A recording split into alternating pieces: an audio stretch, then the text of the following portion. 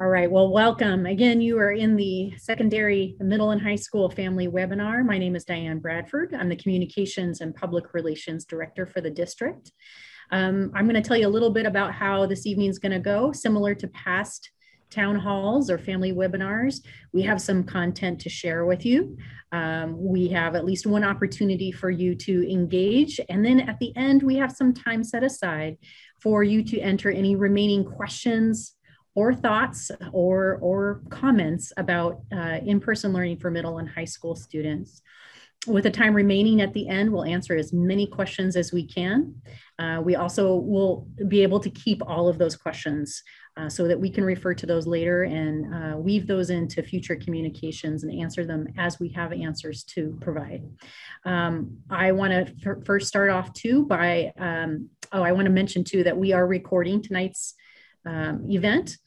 So we'll share that out with families and post it on the website within a day or two. Tomorrow night, we're offering the same information for Spanish-speaking families, and that will be from 5:30 to 7 p.m.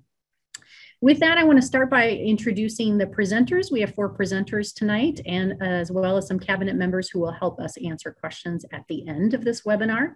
So I mentioned my name is Diane Bradford, Communications Director. Dr. Brynildson, you want to go next? Sure, thanks, Diane. My name is Allison Brynildson, and I am the superintendent. Welcome. I am Pat Hegarty. I am the Executive Director of Secondary Education. Good evening, everyone. Hi, everyone. I'm Cindy Steigerwald. I'm the Director of Transportation and Safety for the district. And the other cabinet members, I'll just kind of go around, make sure that we cover everybody. So starting, the first person on my screen is Patty. Hi, I'm Patty Dowd, Executive Director of Business Services. And Brooke. Good evening, everybody. My name is Brooke Trissler. I'm the Chief Technology Officer. Bruce. Good evening, everyone. I'm Bruce Holbert, Assistant Superintendent of Human Resources. Karen. Hi, I'm Karen Mosaker, Executive Director of District Support Services. Thank you. Maria. Hello, everybody. My name is Maria Peña Mercado, and I serve as the Executive Director for Student Learning and Partnerships. Thank you for being here. And Heather. Hi, good evening. I'm Heather Tauyik, Deputy Superintendent. Thanks, everybody. Okay, with that, I'm going to hand it on over to you, Dr. Brynildson. Thank you. We'd like to begin by acknowledging that we gather on ancestral homelands of the Coast Salish peoples who have lived in the Salish Sea Basin since time immemorial. We respect this place and honor the sacred spiritual connection to the land, water, and its people past, present, and future.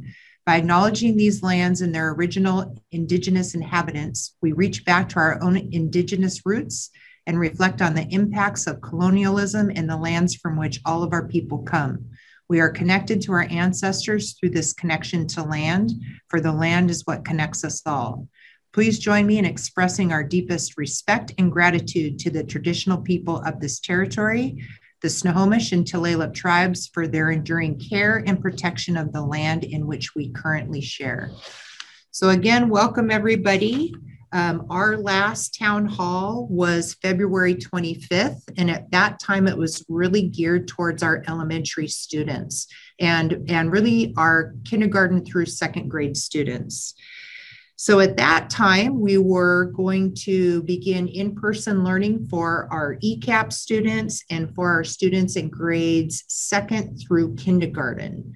And about that same time that we had that town hall at the end of February, we were launching our 3rd through 5th family and staff survey, as well as expanding our individual and small groups for secondary students.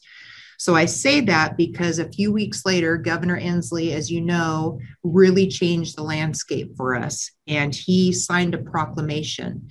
And in the proclamation, he dictated when we needed to return to in-person learning for all of our students and how much time needed to be in person. So he stated that all students in elementary K through 5 needed to be given the option to return to in-person by April 5th. Because that was the week of our spring break, we were allowed to start our elementary students this Monday, yesterday. So our kindergarten through second grade was already in. We were able to start our third through fifth grade yesterday. And then middle and high school needed to be offered in person for those that wanted it on April 19th, which is Monday. So the second part of what was in his proclamation was that students needed to receive 30% of in-person learning based on how much time they were in school pre-COVID. And so for that, for our students, that meant that we needed at least an average of 9 hours and 15 minutes a day for our students. So at elementary, students received 12 hours of instruction per week. And with our hybrid AB schedule, which Mr. Hegarty will go in more in depth on in a bit, we meet the 9 hours and 15 minutes that is required. So soon after he signed that proclamation, he made another change on March 25th. And on March 25th, Governor Inslee announced that physical distancing requirements within all of our schools, our K-12 schools, would be changed to follow the most recent CDC guidance. And the CDC guidance prior to March 19th was there needed to be 6 feet of distancing, social distancing in our schools. And the guidance changed to be 3 feet distance between students. And so important components that went with that announcement that he made on March 25th is that schools could move towards the 3 feet distance for the remainder of the year, or they could choose to keep the 6 feet distance. However, schools that offer summer school, which would be our school district, and as we start school in the fall, we needed to move to the 3 feet distance. What's unusual about this is the distance really pertains to students. It does not pertain to students and staff. So students and adults, the teachers still need to remain 6 feet apart for 6 feet apart. And also when students are in common areas, such as the cafeteria, and they take off their masks and they're eating, they still need to remain 6 feet apart. So in struggling with, are we going to move to the 3 feet? Are we going to keep 6 feet for the remainder of the year? We felt it best for our school district to maintain the 6 feet of distancing. And it had to do with, we didn't want to change student and staff schedules again. And it didn't make sense for us to have more students in our classrooms. However, we still had the 6 feet of distancing required in common areas. So a school that I like to use as an example is Olympic View. They can fit 90 students in their cafeteria and meet the 6 feet requirements, because when kids are eating, they have to face the same way. A lot of our cafeterias have tables where there's benches and kids can sit on both sides. That can't happen anymore under this guidance. So 6 feet apart, you get 1 row of seats, you face the same direction, and you can fit 90 kids at a time for eating. So it didn't make sense to have more kids in the classroom at once, but then have these requirements again in common spaces. Also, there's still strict requirements in some of our classes like band and choir and PE that have to maintain the 6 feet. So throughout the rest of the year, we're going to keep our original guidance. And then as we transition to summer school and school in the fall, we'll move towards the 3 feet distance, and we will be in compliance. So with that, I just want to give a brief history, and I'm turning it over to Mr. Hegarty, who's going to talk about what the school day will look like. Thank you. And just to refer back to Dr. Brynildson, as she indicated, the March 12th proclamation really changed our thinking quickly. And given the nature of our 3-period schedule and our courses at secondary, especially in terms of students enrolled in credit-bearing courses needed for graduation, we found the need to think in different terms for student and staff return options at the secondary compared to how we managed elementary. We launched a survey for families just as we did at elementary and asked you for your preference between choosing hybrid in-person learning or staying in distance learning mode for the rest of the year. And as you can see on this slide, 56% of the total wish to return for that in-person learning offering. 36% wish to stay in distance learning, with 8% not responding. Where we didn't get a response, we placed students by default to the in-person version, pending hearing otherwise from families. And we have been hearing from families on this, so that's working out. Diane, would you move to the next one? After March 12th, we pulled together at the same time a committee to discuss schedule options for in-person learning. And our decision was to choose a schedule that was designed to stay as close as possible to the work we've been doing throughout this year, engaging with all of our students each day, with students and staff keeping the same classes they have now, and with Wednesdays remaining the same. Our central focus is to maintain the consistency in our schedules and to preserve student and staff relationships, again, notably because we have students who have credit at risk if we were to jumble things up entirely. So to do this, to teach all students, with some in the classroom and others remote, daily instruction can take a variety of shapes, and we can mix these shapes up. It may involve a whole class check-in with time for independent work. It may involve what we're calling simultaneous teaching, which is engaging all of those learners at that moment, remote and in person, in the same lesson at the same time. It may involve independent work and then focused individual student support. Or it might also involve splitting the period so that I spend a portion of my time as a teacher focused on my in-person and delivering that lesson, releasing them for independent work, and then doing the same again with my group of students who are in distance learning. So our staff have been engaged in training using all of our technologies and starting and preparing for next Monday's return. And what you'll see moving forward is a variety of all of these, very likely as we get more comfortable having students in our classes and remote, blending these together as we work through the next 9 weeks. The next few slides show the structure of the day that we've landed on, and it looks different at the two secondary levels. We originally thought that we could maintain the start and end times that we started this year with, though we soon realized that with all of our grade levels returning to school, the whole system needed to flex in order for us to be able to transport students throughout the spectrum to and from school.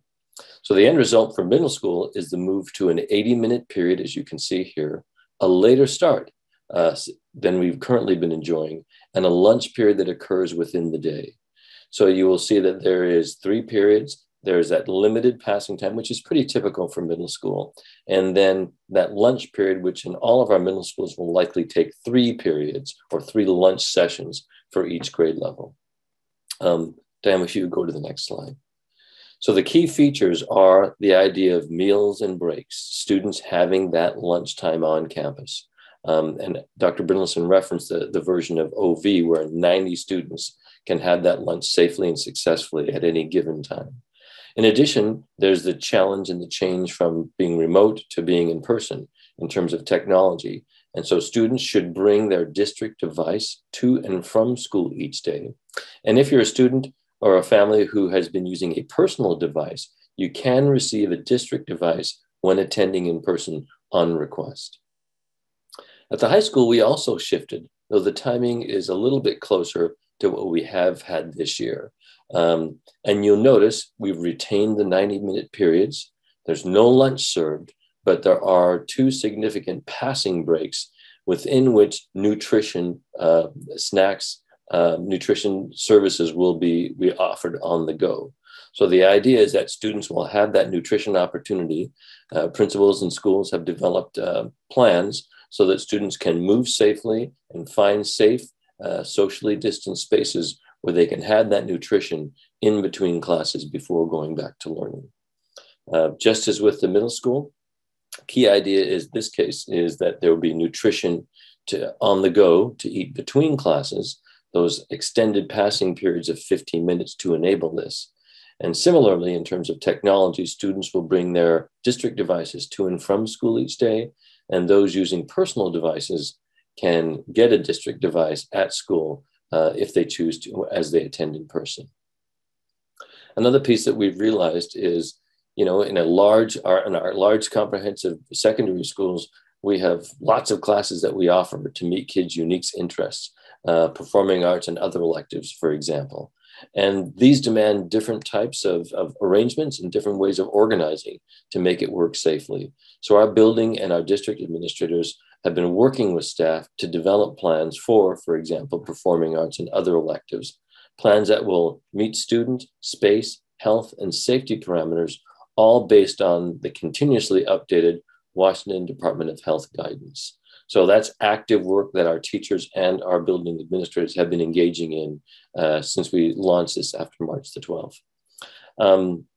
In this case, Diane, you can go to the next one. You'll notice that we have different spaces, say, for example, a gym. And so class sizes are also limited, or there are some parameters based on physical size so that we can ensure physical distancing between and in front of students, but also, and Allison referenced this earlier, between students and the instructor.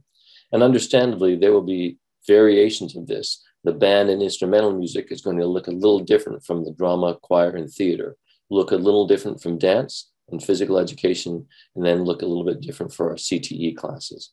But again, we've got good fortune and good guidance coming from the Washington State Department of Health that's very detailed about the distances and what's possible and timing and et cetera. So a new world for principals and teachers to work together within. Finally, I want to say a few words about the attestation, that health screening that is done daily. So our staff will attest daily through their own app that we have internally. Middle and high school students and families will do their attestations through cumulative family access. High school students actually can attest for themselves. Middle school students cannot. So a student who arrives at school without the attestation will be working through a phone call and a connection with the family to make sure that the student is okay to attend school that day. Our instructions for attestation are available in written form and in several languages, along with a brief demonstration video on our Return to School website. And there are paper forms of the attestation available for download on the website or from the school office in hard copy. And all of these are also available in several languages. Temperature checks, it's important to note, are a part of your family student attestation every day. And though this was initially done at the elementary school level, what we learned is that they proved to be unreliable and often non-functional because of the impacts of doing it outside in the weather. So the reminder for our families is that the temperature check is part of your daily attestation process with your students. And it's expected on our end that you are checking your children's temperatures at home as a part of the attestation process each day. Can I add one more thing to what you shared? I just want to share with families too that in the next day or maybe two at the most, a message will be going out to families that includes links to the demonstration videos and the paper forms, as well as the instructions on how to do the daily attestation. So watch for that in your email in the next day or two. Thanks. All right, Cindy is up. Thank you. So with the decision of April 19th return date, and then also the instructional model of the AB schedule, transportation was then asked to look at what way we could determine the assignment of AB for students. Some of the factors we wanted to consider was capacity, and then also siblings, keeping our siblings together, not only at the high school or middle school, but if they were in both schools.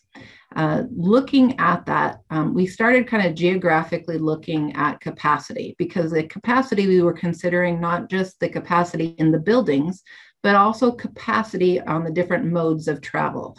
So we wanted to balance our load on our buses, and we also wanted to balance congestion and loads during the walk routes. So we looked at those areas and created a equal split, considering again the sibling factor. Those lists were then sent to these schools for them to look at the impacts at the building as far as schedules and other resources. And for the last couple of weeks, we've been collaborating back and forth, fine-tuning those assignments.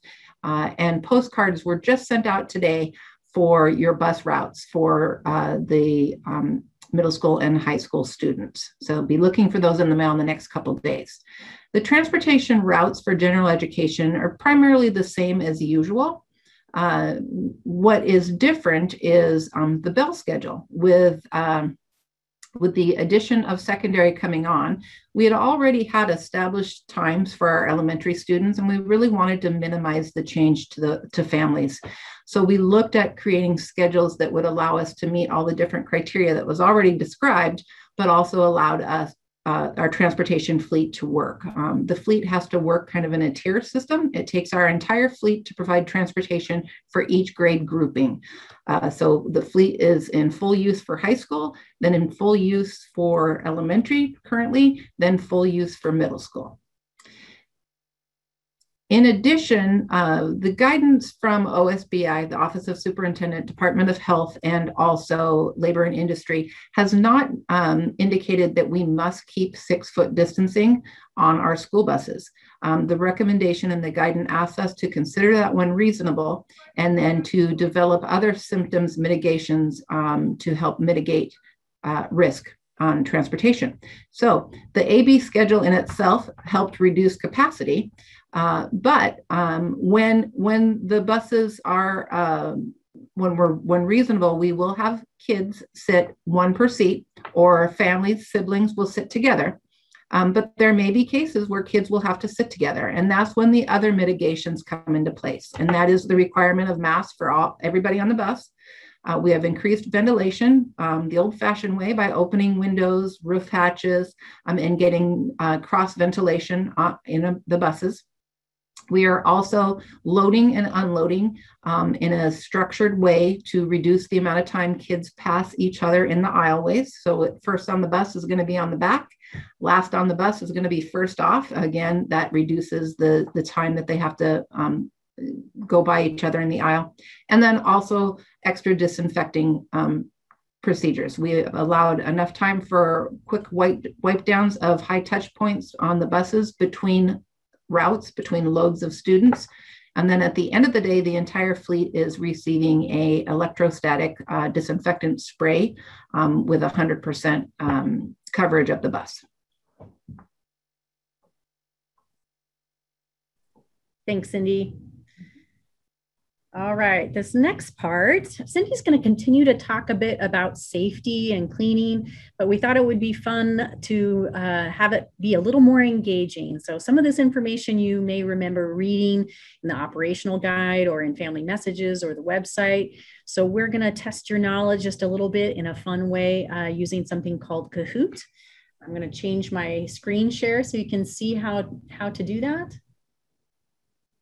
And you may have even seen your children perhaps doing Kahoot in their own classes. All right, so I've also put a link here into, or I am going to put a link, there we go. I put a link to Kahoot in the chat. If you want to open the chat, you can click on it, or you can use a mobile device or some other device here to enter in the www.kahoot.it. When you get there, it's going to ask you for this game PIN number. And I see a lot of people are figuring it out already. It will also ask you for a nickname. So you can put in your name or a made up name or anonymous or something like that. And give everybody about 20 more seconds to get signed in. And then I think that there's about 8 questions that we'll go through, and they are true, false questions or multiple choice. And you'll have between 10 and 20 seconds each, depending on the question. And then after each one, Cindy will chime in with any added information. Great. People are coming in there. Great.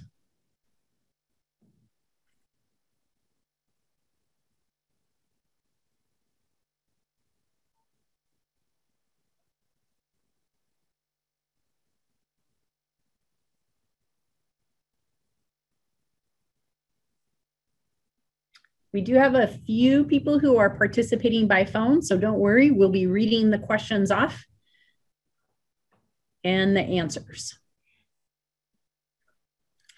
All right, we're going to get started.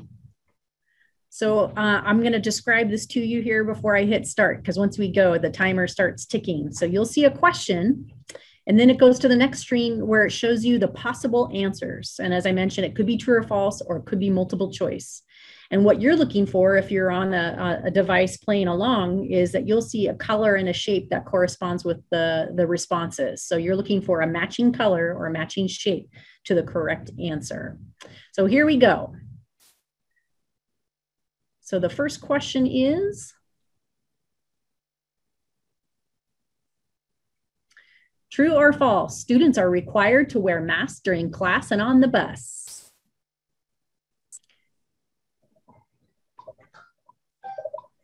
So again, true or false, you want to be clicking either the blue true or the red false.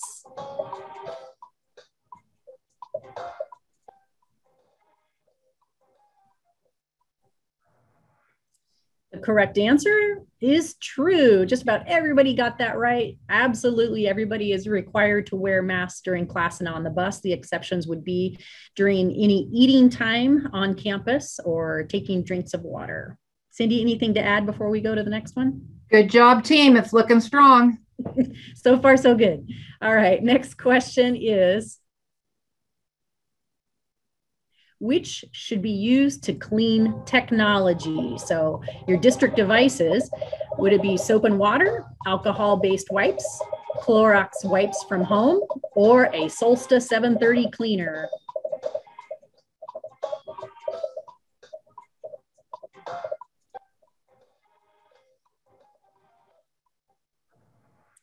The correct answer is alcohol-based wipes. That's a tricky one, but it's a good one to know. A lot of cleaners are not intended for technology, so be sure to use alcohol-based wipes only.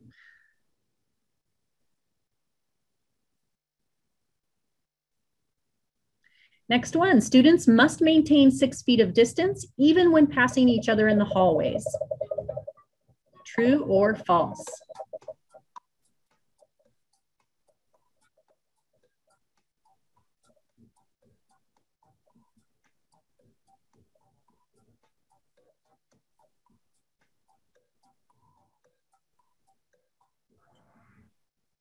The correct answer is actually false. And I'm going to kick it over to Cindy to explain why.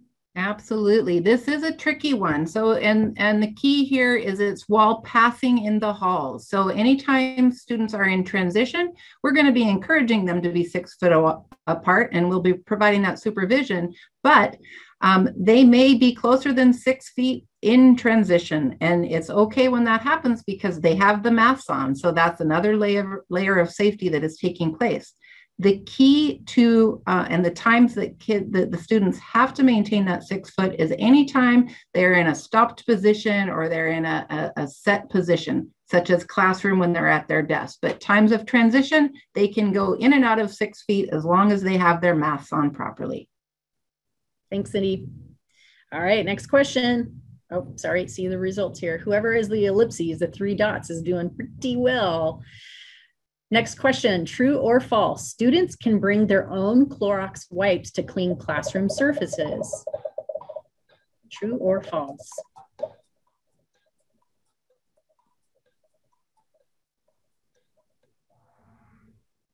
The correct answer is false. Cindy, you want to add a little more about that? Anything to add? Well, again, just make sure that we're using the approved surfaces. A little later in the demonstration, we'll talk about some of those that we have for students on site, but it's important to remember the safety and balance between disinfecting and also putting too many of those chemicals out there in our environment. Thanks.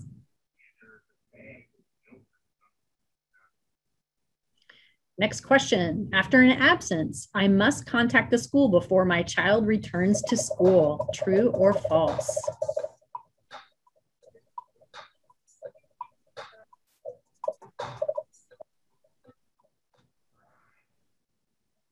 Correct answer is true. Looks like most people got that yet. Right. And that's for the school to make sure that there was nothing related to COVID or any concern about symptoms that might be related to that. So yes, we are asking families to clear it with the office before their student can return back to school after an absence.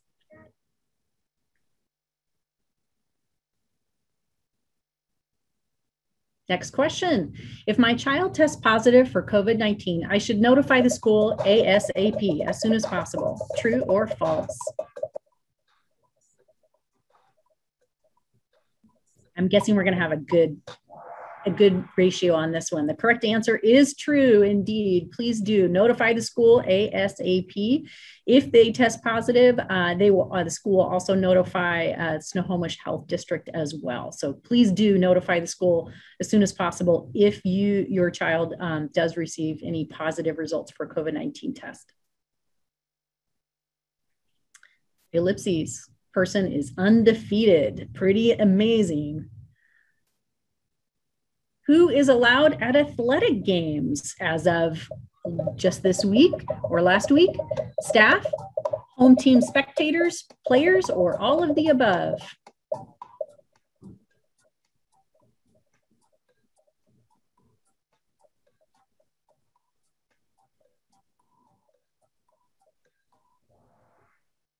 All of the above is the correct answer. So this is a little bit different. I will mention too that they are at reduced capacities. So if you want to be sure, depending on what sport, where it's located, you can check your school's athletic page and they should have that information for you. And also note, I believe they are still streaming all of those activities too, if you choose to watch it by via streaming. Thanks, Cindy. All right, last question, true or false? If one student tests positive for COVID-19, the school will shut down for 1 day. True or false?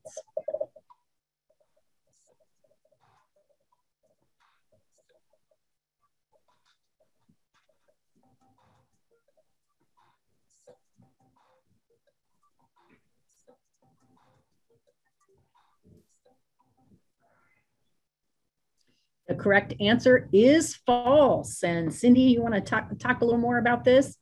Absolutely. We will follow guidance from Snohomish Health District regarding this, and we will follow our response plans with disinfecting protocols and isolation or review of the areas that would require extra disinfecting. So, but ultimately, this is something that a decision that we make in combination with Snohomish Health District.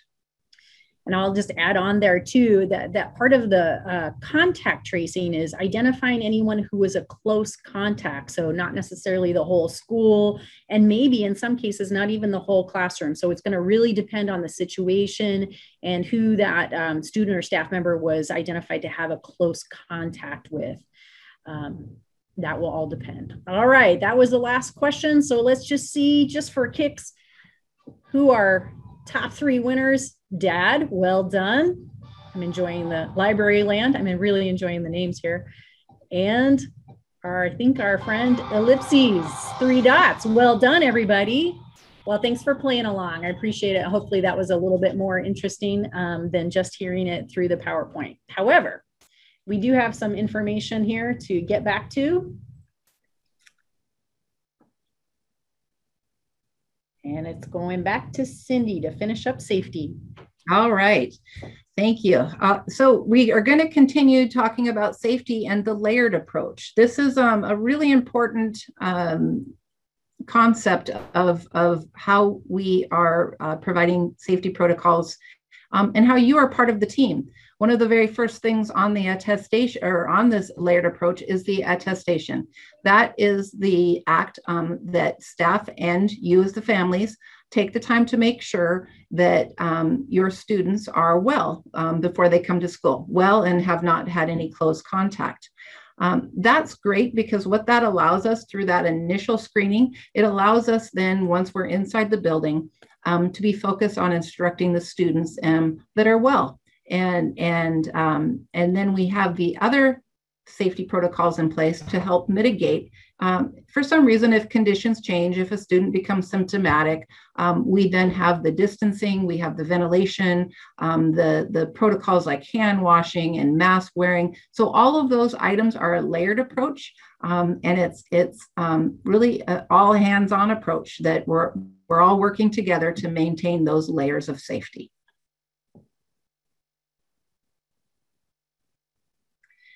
We've also, throughout the closure and then returning, the custodial team has been very busy updating practices and following guidance as far as cleaning protocols in our buildings. I think one of the best things they've done that's been extremely effective is the development of student-friendly wipes. These wipes are soap and water-based, and CDC has provided guidance that says that soap and water is extremely effective, up to like 99% effective in reducing the spread through touch. And it's also extremely good because guidance has told us to make sure that we're being aware and balancing the amount of chemicals that we're putting into our environment. So this allows us to incorporate the students into our plan and actually wipe down the surfaces as they come into the space and as they leave the space. Staff can use this, students can use this. So again, it's everybody participating to provide that extra layer of cleaning with these soap and water wipes. In addition, the custodial team has worked to kind of develop new structures and how their workloads.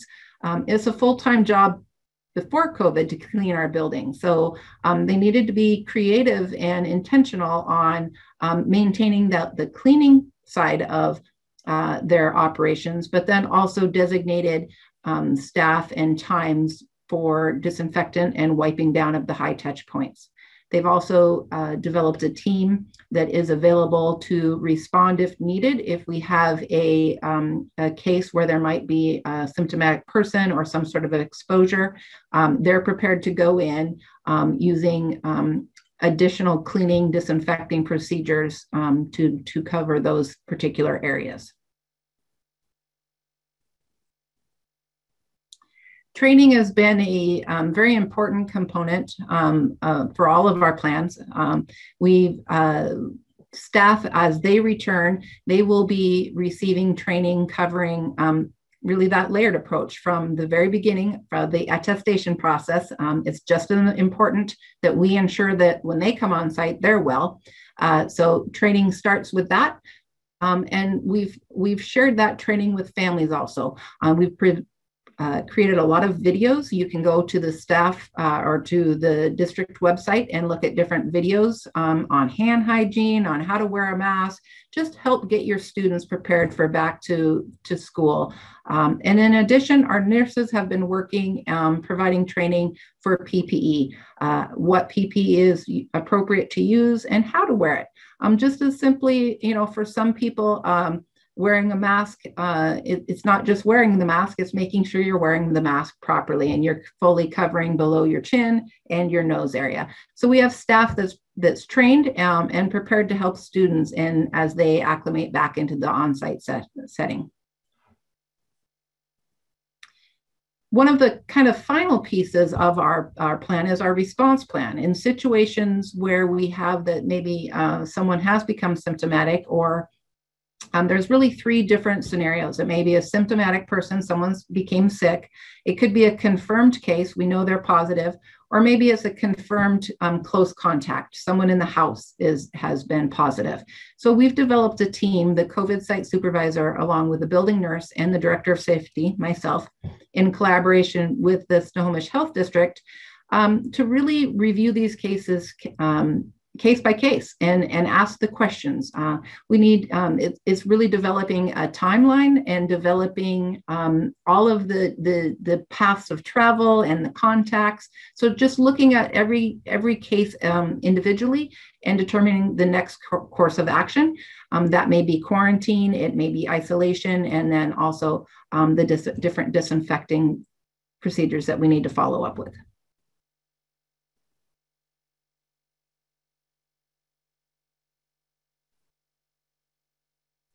All right, that's me.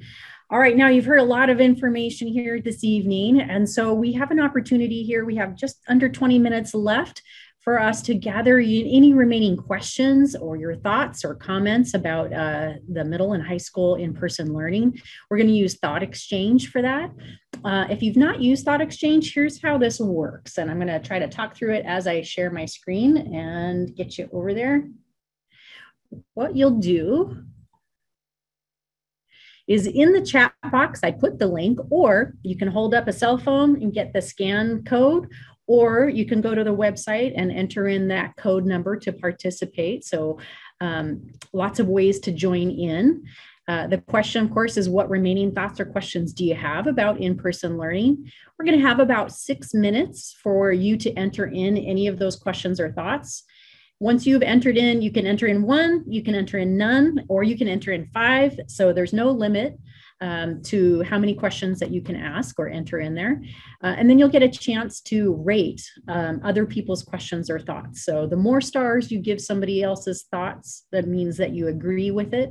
The fewer the stars that you give somebody else's comment means that maybe it just doesn't really resonate with you, not as high on your list for questions.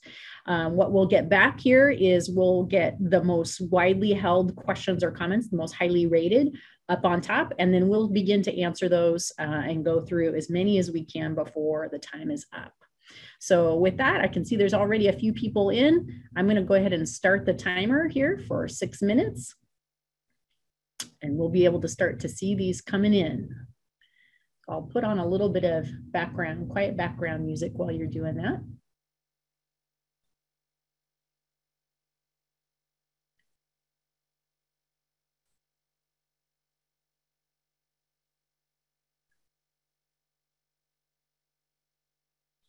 Sorry.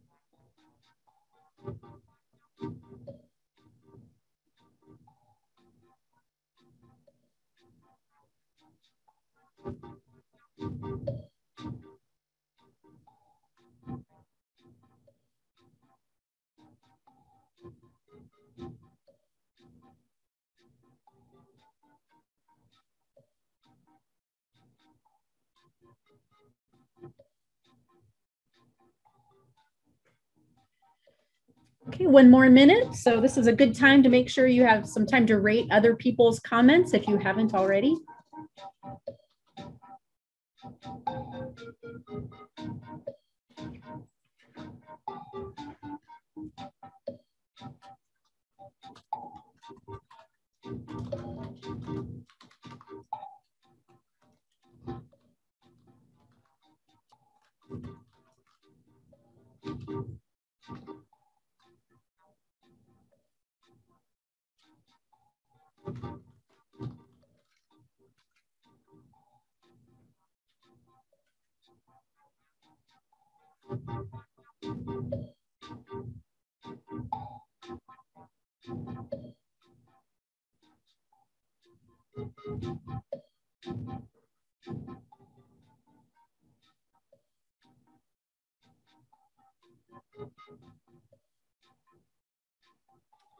Okay, and with that, I'm going to go ahead and close this. And thank you very much for your participation. You can see right up at the top, it looks like 136 people participated. That's about half as many, just under half of the number of people that we have on the webinar tonight. 111 thoughts and 2,725 ratings. So that's great. It gives us some great questions and comments to work with here. So you can see the rating. We're just going to start right here at the top, and we'll do our best to answer as many questions as we can. Looks like we've got about 10 minutes here to do that. So this first one, can students have the option to eat outside? And I think the short answer is yes, but Patty or Pat, anything to add here before we go to the next? I will, for middle school particularly, our lunch settings are going to be set up to be internal, but with an external option. It's going to differ by location. Harbor Point is going to look a little bit different from Voyager.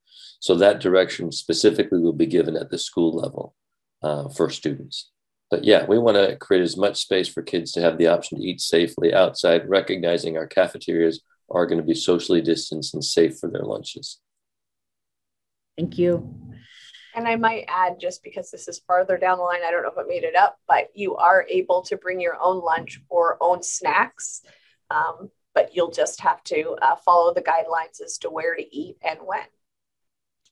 And just to piggyback on that, Patty, if students choose to eat the food provided by the school, it is free of charge to everybody, correct? Yes, it's free of charge to eat at the school, and it does not prohibit you from also attending one of the off-site times to go pick up your meals for 5 days. You can do both if you want. Super, thank you. At no charge. Thank you. Next question, if a student isn't able to attend in person, can they attend the Zoom schedule that day? I'm going to Absolutely. The answer is we want them to, and it's the same schedule. So it's all of our students at one time. So if I'm an in-person student and, I sleep in, I don't get up early enough, and I'm just going to Zoom in from home, absolutely, that's the expectation. And our attendance will reflect that they're an in-person student who is just Zooming in remotely for that date. There was another question I saw about, is there a different schedule for the Zoomers versus the Roomers, as we say? It is one schedule. So if you're a middle schooler, your day starts at 10:15 for everybody and continues on till 3 o'clock. Perfect. Thank you. We're proactively answering some of these, apparently. Well done. Well done. How will students know where to go for their classes? Pat, this might also be a question that you could help answer. I think that is the best question I've ever seen in Thought Exchange. So I don't know exactly the correct answer. My assumption is that it's in cumulative family access or student access. So we haven't had an explicit conversation about that. And I saw somebody noted that they hadn't been notified. I work directly with the principals, and that is the first thing I'm going to send them this evening and follow up with tomorrow. But start by looking in student access and cumulative family access for the location. That's typically where it is. And I do know that there is information in family access that includes what schedule, the instructional mode, whether they're in person or distance learning, and I believe their schedule, whether they're in the A group or the B group. So I know that much at a minimum. So, thanks. We answered the cafeteria question, and we answered that one. I think we've answered that one as well. Yeah, we got that one. Here we go. If I fill out the electronic attestation on cumulative for my middle schooler, how does he access it on his device to show at the school entrance? That's a great question. So there's a couple ways that you can do that. And again, in the message that's going out to families in the next day or two, it'll have some instructions. But one thing it says is that students, even though middle school students can't do their own self-attestation, they can log in to Family Access to access the results. So in other words, they should be able to reach the positive response message and show it on their district device or their phone on their way into school. Another way would be a screenshot. So if a parent does their attestation for their middle schooler on their device or their phone, they could snap a screenshot of that. It shows the student's name, it shows the date and the result of the attestation. You could send that screenshot, and then your student could show it on their phone or device on the way in that way as well. All right, we got that one. Okay, if students are eating during passing time in high school, how are they keeping safe with 6 feet distance and not wearing masks? That's a great question to delineate between passing time versus eating time. And I'm thinking that's a Pat and or Patty question. Pat, you want to start? Sure. So I'm thinking of one particular high school where I've been talking with the principal about their plan. And so they have designated specific areas that they're going to direct their students to go to. There are going to be areas that will be inside the building that are socially spaced. They've got, places for kids to stand and signage indicating what's appropriate there, but then also external to the building where kids can get out and again, be socially distanced and take off their masks. We're anticipating kids not in motion, removing the mask and eating. So we're going to guide them to go to a safe space and do it. As people who work with adolescents in large numbers, we know that that's going to require constant vigilance and support on our end. Right, and I'll just dovetail on that. We will be providing supervision to help direct students to those locations. So we don't anticipate them walking down the hallway eating their sandwich.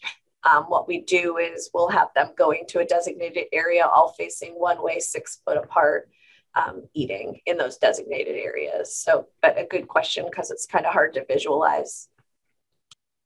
Yeah, that is a good question and good answer. Thank you very much. This next one is similar to one we answered, but I want to add something that I learned from Cindy just a little while ago. One other way is that a lot of schools are using good to go passes. So once a student walks through, enters the school campus and is able to show their attestation results, they're giving them a good to go pass or a stamp or something like that, that they can then, if asked or as they enter the classroom, they can show that, and the teacher or other staff members will know that they're cleared to be on campus that day. Not to be confused with the good to go pass in the carpool lane though. It's a Makotio good to go. Yeah, ours are free. There's no monthly bill that comes for those. Is there going to be some kind of orientation for new students? I do know that some schools are working on those and creating videos or other things to share with students and families to help orient them. I don't have a way of knowing if every school is doing them or how they're doing them. So I would say that yes, but check with your school. They're probably scrambling to finish it and get it out to families this week would be my guess. And I would add to that some will be doing it and publishing it in advance. Some will be taking time at the start of that first day to orient all the students at once, either with a video or a PowerPoint presentation or something along those lines. Great, thanks. So we answered the snacks question. We answered the eat question. 6th graders. What disciplinary actions will be taken for students that do not follow safety guidelines? This is a good Bruce question. Yeah, all the secondary schools have been instructed to review their student behavior plans and specifically to discuss the safety elements involved in returning to in-person. So it would include how we're going to respond to students who are not wearing their mask properly, or maybe they're taking them off inappropriately, as well as any other safety violations. So those will be handled at the building level. I will say that for students who consistently do not cooperate with mask wearing, we may reassign them to remote learning. Thanks, Bruce. Okay, and the next one is the same, pretty much the same question. So thank you for answering those. Next question is, my son's computer battery doesn't last very long. Should they bring their charger? That's a great question for Brooke. Love to answer that. So number one, if your student's battery is not lasting long enough at home, make your school aware of it, and we can get it switched out for a computer that's battery lasts longer. Maybe there's something wrong with the battery. But yes, students should bring their chargers each day to school.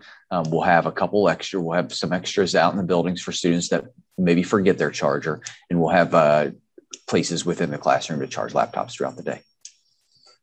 Great, thanks, Brooke.